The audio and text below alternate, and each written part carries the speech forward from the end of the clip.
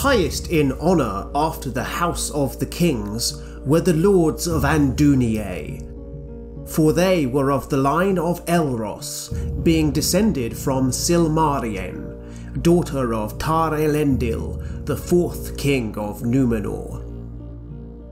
And these lords were loyal to the kings and revered them, and the Lord of Andúnië was ever among the chief counsellors of the sceptre.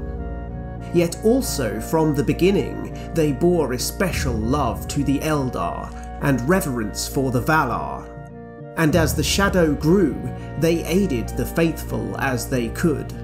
But for long they did not declare themselves openly, and sought rather to amend the hearts of the Lords of the Sceptre with wiser counsels. Hello Tolkien geeks! This video is part of my playlist series on the island state of Númenor, the great superpower of Middle-earth's Second Age.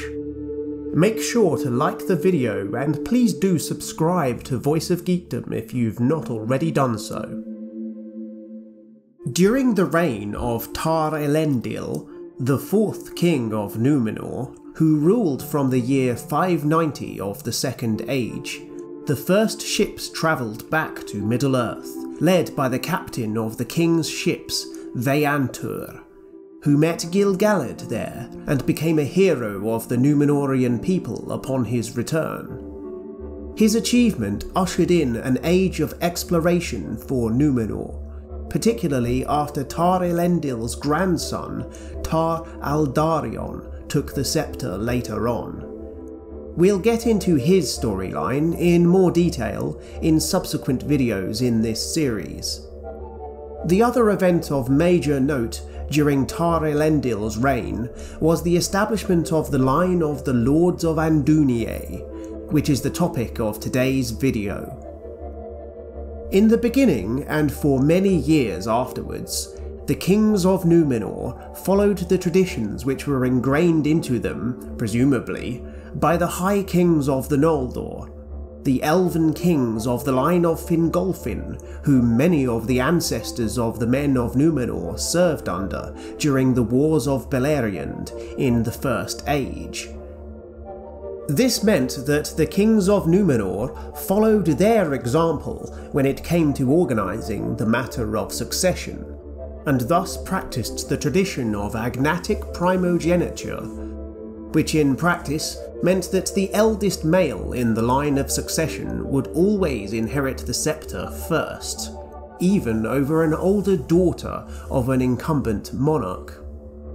This law will change fairly soon, and we'll see the consequences of that change in future videos.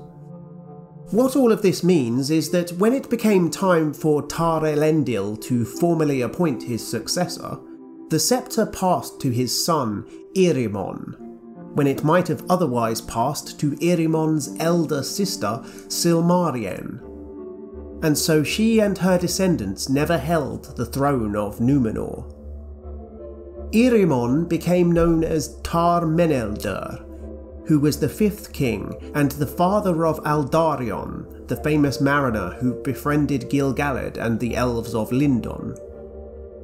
Earlier in her father's reign, Silmariën had married a man named Ellatan of Andúnië, who was a nobleman in the western Andústar region of Númenor. Though she was passed over for the rulership of the island, Tar-Elendil gave great honour to his eldest daughter when he bequeathed the Ring of Barahir to her, the same ring which Finrod Felagund had received from Beren during his quest of the Silmaril in the First Age.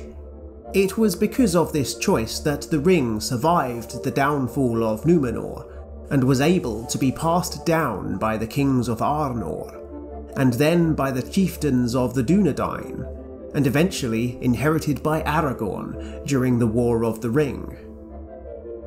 More importantly, Tar-Elendil also appointed the son of Silmariën and Ellatan, who was named Valandil, to be the first Lord of Andúnië, which began a new dynasty upon the island, an offshoot of the royal family. the Lords of Andúnië became an important political force in Númenor, serving on the Council of the Sceptre and advising the monarch. Later on, the Lords of Andúnië remained faithful to the Valar and secret friends of the elves throughout all the days of Númenor's shadow, when the influence of Sauron had corrupted the rest of their society. The Lords of Andúnië became the most recognisable faces of the faction known as the Faithful, who opposed the King's Men during the Civil War. Centuries later, Valandil, the father of Elendil the Tall and grandfather to Isildur and Anarion, will become the 18th and final Lord of Andúnië.